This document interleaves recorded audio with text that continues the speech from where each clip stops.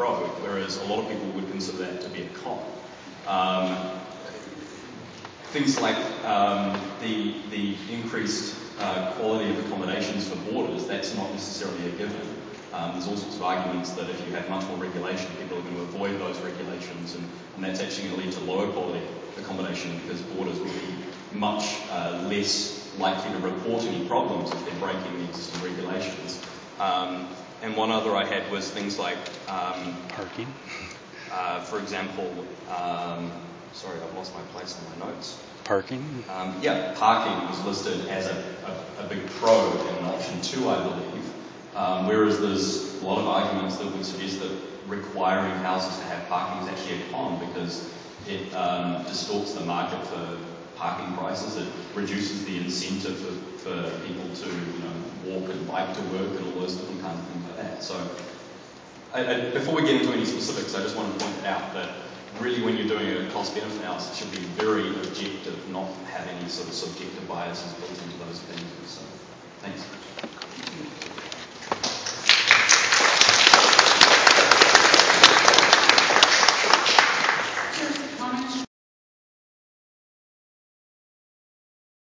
Regina. As we all know, the city of Regina has experienced tremendous growth over the past several years. That means a lot of young people are coming here for schooling, a lot of young people are coming here to work, and many of them are coming from our rural communities. And I know everybody in this room has a relative or has a friend or has some acquaintance who comes from rural Saskatchewan and knows full well that those people, and myself included, I come from the small town of Indian Head, have come to Regina to work. Now the point that I want to make, and I think if we could really focus on this key point, the issues that have been brought up, parking, noise, conflict, the possible resource wasted, possibly the waste of resources because of additional people in a household, all of those could be addressed by strengthening current bylaws that are on the books. And I think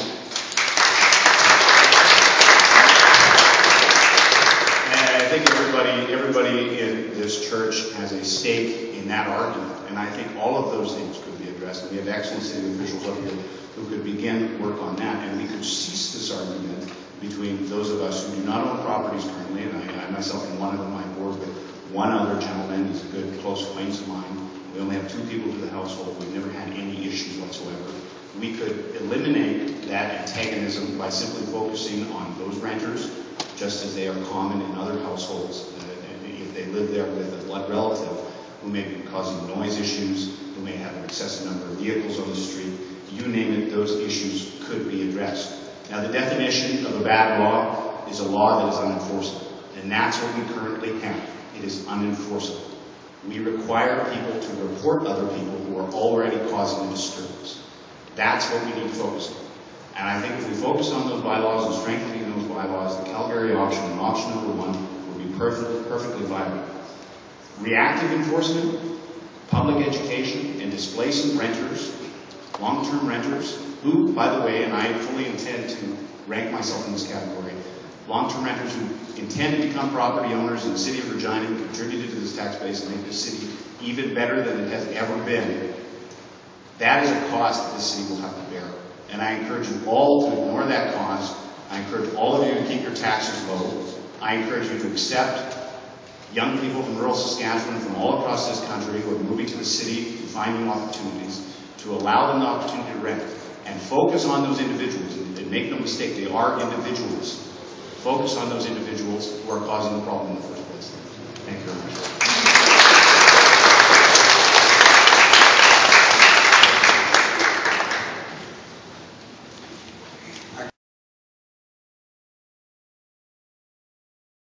Ate together, and it was a very special type of arrangement to grow up with those different people. I liked it, and once I could afford it, I became a landlord and have somewhat of a boarding house and other properties as well. I found it quite insulting when people here said that having someone like me, I have a mixed family, mixed race, that would drop their property values. Not the race, nor being a rooming house or landlord. All of my neighbors have had good property sales when it has suited them. So whatever myth you're going on, that you can't have a neighbor that's of difference, in other words, somebody's paying for their part of the rooming house or whatever, does not affect property values unto itself. Now, if you have a crack house next door to you, I would say you've got a problem. But it's not the people who are paying rent, it's the activity that was going on there. And either that landlord or the police should get into enforcing the laws that are there. In terms of what we see here, the only option that looks halfway decent to me is option one, and it certainly doesn't go far enough in striking stuff away.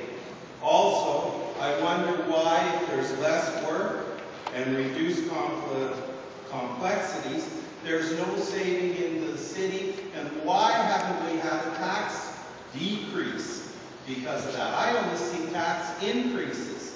What's wrong? We've got crazy laws coming in, crazy projects. We don't need that stuff. How can we ensure, if you do any of this stuff, that there is enough transparency that we can check that this is not some sort of action that is done maliciously?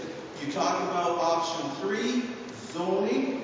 Well, council will just put in an exception to zoning, or they'll change it. Now you'll have the same properties you want. I talked of an incident that happened to me about 8 years ago, where the manager of property bylaws, Ron Pitchko, solicited in the transition area community session deputies who would go out and generate complaints so the bylaw officers could then come down and inflict upon rental properties. We never got to know who those people were, and when we asked about what was the real complaint, it would not come in. This gentleman has never done anything that I could criticize on, but in the past, we've never had the transparency from the city. How do we get that transparency to know that it's a legitimate complaint, who's complaining, and we can fix the complaint, not some crazy bylaw infraction that they then come in and inspected for and pulled out of the hat. Okay, thanks. Do you have a question? Would you like to I just asked, how can we get transparency into the city? When you pay your $25, you get these documents with everything blacked out, and you don't know who makes the complaint, what the complaint is. The law is a farce when you get down to enforcing it. I had a man who did a garden of herbs, which was then told to be cultivated because the city didn't like what I was growing in my front yard. And he'd spent hours in that garden, but it was unusual. The alfalfa lady on Ritalik, it took her years to have the right to have an alfalfa lawn rather than, but it was supposed to be complaints, and we couldn't find out. Okay. Show us how. Okay, thanks, Wayne. I'm going to ask Lauren to speak to that the question about transparency and bylaw. Fine, so I feel like I have a right to talk tonight for a while.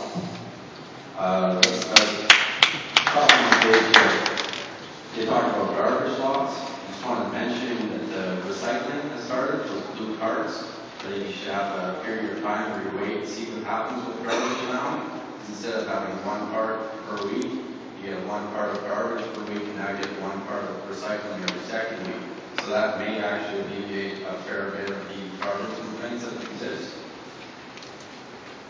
The complaint about transparency that the elder gentleman over there brought up, I think that's a valid complaint. The city never disclosed the investigation that they said they did on my place. They never did disclose the officer. They never disclosed any evidence. They never disclosed the original complaint. They never disclosed the name of the original complaint. They never actually disclosed what the complaint possibly was. So the only thing I can possibly conclude is the fact that more than 2 people people live in my house, and apparently that's a problem. Because they sent me a letter that said I should pay a $10,000 fine. So, where is the transparency on that deed? Option number 2, Is that actually a question, or is that? yeah, we'll take that as a question. Where is the transparency? I would like to see what the actual complaint of my property was. I would like to see who actually made that complaint on my property, and we can maybe actually resolve that. Now, the only thing I can assume is the fact that my house has more than me and my wife living there now, so that must be the complaint. They never said it was garbage, they never said it was parking, they never said it was an unkept lawn, they never said it was this or that. So what am I to assume? What I suggest, actually, because your case is very specific, that perhaps once we hear your main comments or questions, and I would ask Warren to take his side and Yeah, we'll probably talk to Warren. I'll publish it publicly. Officer name is not private information. An officer name is a government employee. So it can be not. yeah, sorry. It's always walking. Alan, if you could continue, please. Warren's going to I'll give the room a little bit of an idea of what the complaint or the enforcement tactics are in this regard, because we had a bylaw officer a day after I received the letter parked in front of my house in an unmarked car, a middle-aged man, who accosted one of my friends that came over saying, I know what's going on here, it's a rooming house. You know, so I do know Mr. Gary Bear sat in front of my house for approximately an hour and tell me what my wife is expected to think. I'm a young girl when there's some unmarked car sitting in front of the property for over an hour reading the newspaper. Is that the kind of enforcement that we're going to expect out of our city? Is that how we want our resources to be used? Enforcement officers sitting in front of random houses reading the newspaper?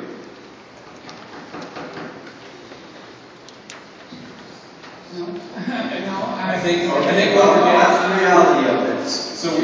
We are here to talk about rooming houses and some of these options and what you think of them in terms of the spectrum. Some of the issues that are being raised are more sort of operational, how we deal on the customer service side. We certainly want to hear those, but please stick around to provide those comments, because we do want to hear how we deliver in customer service, what your thoughts are on that, but it really doesn't advance us in this discussion at all. I think the way that rules are enforced is incredibly important, because you need to know how these rules that are being proposed are going to be enforced to make a good judgment as to whether they're rules or not. We're certainly not arguing that, but we want to know what we believe the rules should be. Well, okay, that's Yeah, we the actually word did for it. that. I just give it a little bit of info to the room, what enforcement looks like. It looks like an unmarked car with some middle-aged guy that you don't know who he is, parked in front of your house for over an hour. And what does my 100-pound wife expect to do if she wants to go to work? Does she think she's going to get raped by this guy she doesn't know? It's not marked City of Regina, it's not marked bylaw enforcement, it could be anybody. And somebody sitting in front of a house for an hour is actually defined under the Criminal Code of Canada as harassment.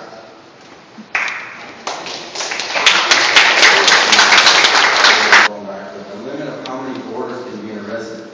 First off, I want to note that the number of boarders in a residence is not linked to the number of bedrooms of that residence. It does not count for couples which may share a room. And if you implement any kind of border limit of how many can be in a house, what you can expect is homeless rates to soar in the city. I mean, you've got it listed at 4, so anybody who's living in a house with more than 4 gets to go find another place. This will do 2 things. One, it immediately cuts the supply of rentals available in the city of Regina. There's currently, last number I saw, was 0.6% vacancy rate. So if you cut the supply of rentals available, you absolutely crush an incredibly low vacancy rate. The effect on rent that this will have is an increase. The effect on property values will be an increase. The increase comes from more people struggling to buy houses, getting loaded up on debt, and preparing for an economic crash. That's where it goes. But you will find incredible amounts of people shoved out on the street simply because there's no capacity for them. The free market, an unregulated market, will search for places for these people to live, and they will pay for them, and that is exactly what's going on. The free market is searching for a solution by having people like me who bought a house being willing to take on tenants, and that actually creates more capacity. This was identified by the City of Regina administration in that comprehensive housing strategy. There was complaints from a small group who came, pushed it on Barbara, the council, who made a motion at City Hall at the meeting to remove strategy 15 from the comprehensive strategy. And that is going to cut supply, and that will have negative effects on the rental market in Regina, namely cost. And as cost has increased since 2005, you can ask our market outreach, people requesting their services has gone up fourfold. So you will find people on the street, in the parks, trying to survive anyway. Okay, I was going to give you a 2-minute warning. In keeping with our 2-minute warnings now in terms of. How much time is 10 grand buying?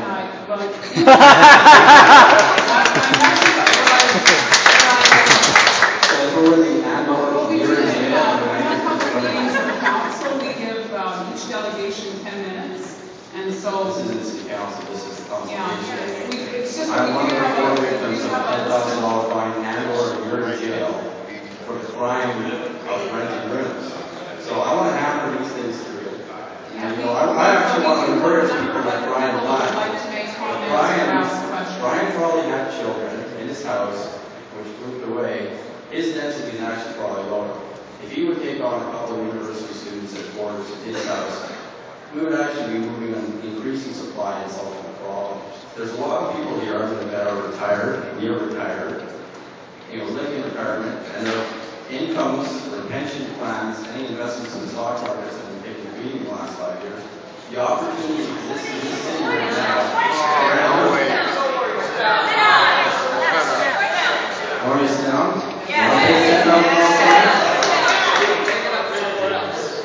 Option 3. Excuse me. Sorry, but I think it's important for us to hear a number of perspectives here tonight. Thank you for your comments. I think we need to move on to the next speaker. We would be happy to follow up with you after this to talk about your option. We're going to move on to the next speaker. Thank you.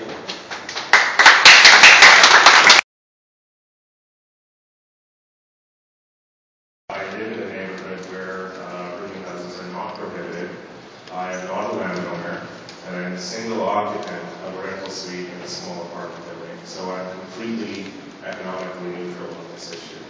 I became involved because I was extremely disappointed with the conduct that I was seeing among many of my fellow citizens, and I found the tone of this negotiation to be quite disrespectful, bordering on bullying, and I have to be frank that what I've seen tonight has not improved my opinion of that situation. Now that said, the first thing that I'd like to ask is how many people in the room believe that a year in prison and a $10,000 fine is an appropriate penalty for zoning bylaw infraction where you let someone where you rent a spare room to a friend? Now, I want to remind you that we are entertaining questions to this. Right. Can you tell me which the ground rules that was? Because I didn't see it on the list. I'd like to hear from the room on this. Does anybody believe that's an appropriate penalty? Okay, thank you. All right, so we've established that. What we're looking at here is what's actually at stake. These are people's lives here. This is not a minor matter. This is really seriously affecting people. And I think we are all in agreement that the policy as it stands is problematic. But what I'm hearing from one side of the room is, we're very concerned about high-density rental spaces. A lot of people in one rental house is a problem, and it's creating all of these neighborhood problems and all that kind of thing. That is not the definition of a rooming house. The bylaw is very clear about what is and what is not a rooming house. We're not talking about rental spaces that have a lot of tenants in it. We're specifically talking about spaces where the homeowner lives there and is allowing someone else to live with them before paying. Okay? Now, having said that, my next question is actually to the city. But I'm not quite sure how to word it, so you'll have to bear with me if I'm a little bit awkward. It seems to me that if the concern is the conduct of the tenants, with regard to, disorderly conduct and vandalism of the property and all of that kind of thing that people are so worried about, why are we targeting the conduct of the landlords? Is this not a case where we are trying to assign guilt by association? First of all, as a tenant, I must say I am deeply offended that people assume that merely because I don't own property that I am a higher risk to offend the neighborhood. That is a hugely discriminatory position to be taken. But besides that, if I were in a house with 2, 4, 10, 15 people living there, should we not be holding those individual people accountable for their individual conduct? Suppose I'm the only one with 14 others who are misbehaving. Is it not the other 14 people's responsibility? And why is it the landlord's responsibility? If we establish a licensing system like what is being proposed here, does that not create a situation where we are now able to create charges against people who have not actually committed any violation at all, merely on the grounds that they're creating some sort of bylaw infraction?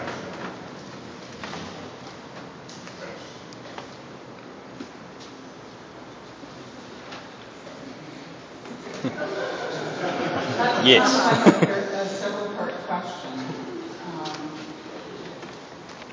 I'll let you respond to whichever part you like, but I'd like to draw specific attention to the problem of holding people accountable for other people's sins. We had a huge shortage of housing.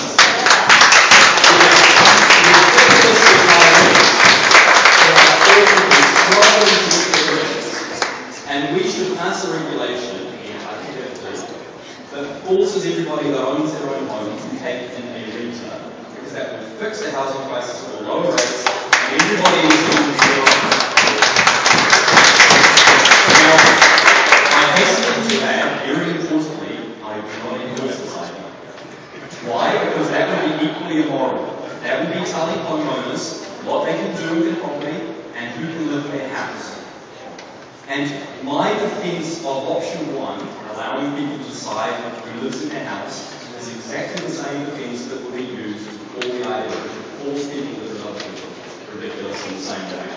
So that is my philosophical argument. Practicality is very quickly, the current situation is highly regulated. So any complaints about the current situation are complaints about one of the most highly regulated situations in the whole of Canada.